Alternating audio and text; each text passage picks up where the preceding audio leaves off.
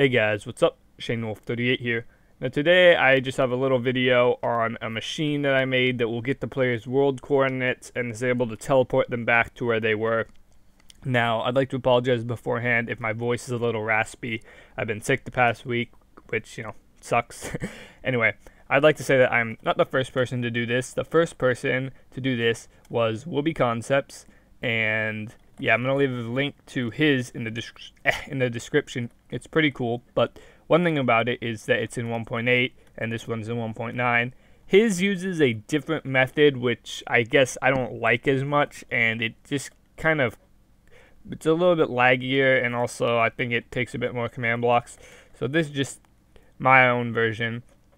And that his also doesn't have decimal places. Mine has up to 1 decimal place. I could have added more, but that's really unnecessary. I mean, 1 decimal place is already a lot of accuracy. But okay, anyway, let's get right into this and how you can use it for your map. One way, or one thing that you can make with it, is black holes, as I showed in my previous video. But that's not the best way to make black holes. That was just kind of a proof of concept. Anyway, so yeah. What you can do is, let's say you're anywhere in the map, you can press a button or activate something and it will grab that player's world coordinates. Then you can teleport that person to another place or have them do something and then teleport them back to where they were before. Now, of course, you could use armor stands for this and then just teleport them to the previous armor stand. But the main problem with that is that if you're not in the loaded chunks, then it's not going to work because armor stands aren't going to be loaded, and if the armor stands aren't loaded, then you're not going to be able to teleport to them. But this, even if the chunks are unloaded, it'll teleport you to them, which is pretty cool. And in addition to that, you can have this for multiplayer, so you could have a bunch of people teleport back to where they were, which would be a lot harder to do with armor stands because you wouldn't know whose armor stand was who unless you used an ID system. And even with that, if you did it all in the same tick, it would not really work out too well. Let's just say that. Okay, so let's get right into how to set this up. So to set it up for single player, we're going to press this button, and then we're just going to remove this row and remove this command. For multiplayer, we're going to press this button and then remove this row and remove this command.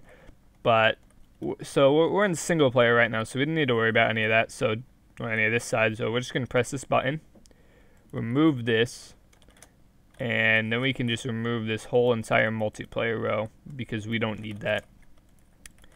And to grab a player's coordinates for single player, we can press this button. You can see my coordinates right now are 343.5, 56, and 456.4.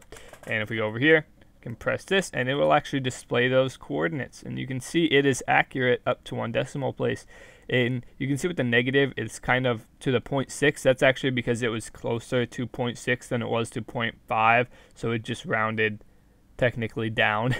So that's, yeah, it's not really a difference. Alright, now let's see over here. We can then press this to teleport back, but there's no point since we're like right here. So I'm just going to teleport to some area in the world. I'll just use a spread players command. Let's go for 10,000. And okay, so now we're in the, oh, look at that. That's a pretty cool X coordinate. Alright, so I just set this up. So this is going to grab my coordinates. Oh, it's actually, I should probably have turned that off. Okay, whatever. And, yeah, let's run that again. Let's run it at 555. And then to mark my position, we're just going to kind of do this. And you can see I'm in that block right there. I'll just place a wood block under it. Okay, and now we're going to go back to... Let's go to 0, 0, 0. Actually, not 0, 0, 0. Put me up here. Alright. And now, I believe this is the command to teleport back. So, yep. And now we're right back where we were. As you can see, and these chunks were unloaded because this is really far away from 0, 0, 0. But it teleported me back, and you can see the decimal. Okay. So, that's awesome, and you can do well, a lot with that. I'm just going to kill myself to get back to the main spawn. Now, to run these, I basically set up block data, and what you do is you just activate a block data and set it to auto 1B, as you can see this command right here. And all of these use relative coordinates, so a schematic is going to work. Although one thing right now is I'm going to give a world download because for some reason my MC edit is just not working. So you guys have to turn it into a schematic if you want to import it. And it uses all relative coordinates, so it'll work fine. Here we go. Yeah.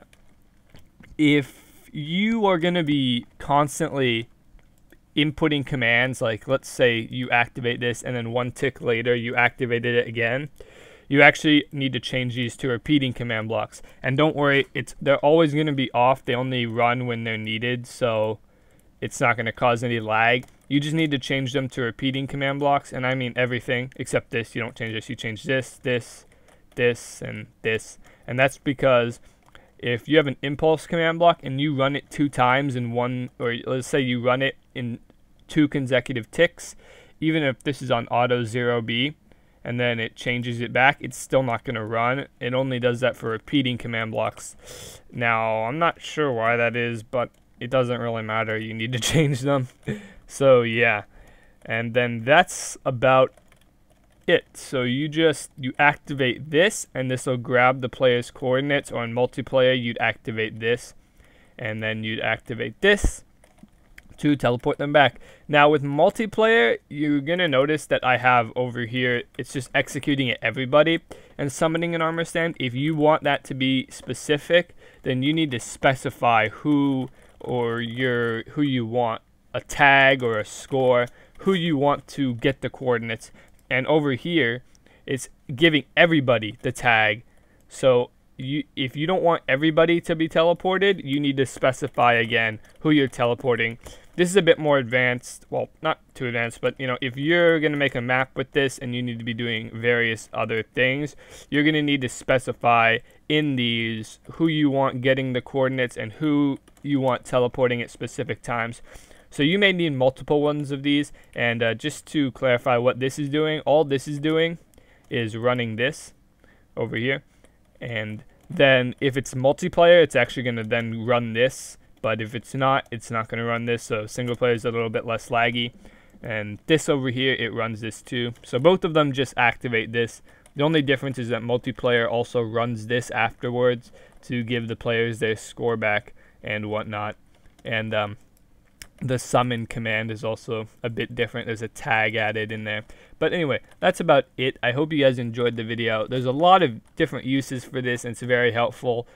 As you can see, I've been working on PokeCA recently. You know, Pokemon, pretty awesome. I'm definitely going to leave a link to the description, or in the description. I don't know why I said to description. To the map in the description, and Phoenix's YouTube channel, who is the I don't even know the word for that, coordinator, the owner, the creator, I guess. Yeah, there we go. That's it. That's the best word. And we use it to, basically, when we teleport someone away to a battle, we use it to teleport them back to where they were in the map beforehand, so we don't have to kill them and use the spawn point, because that was a bit, you know, irritating to do. Alright, anyway, I'll see you guys in the next video. Peace.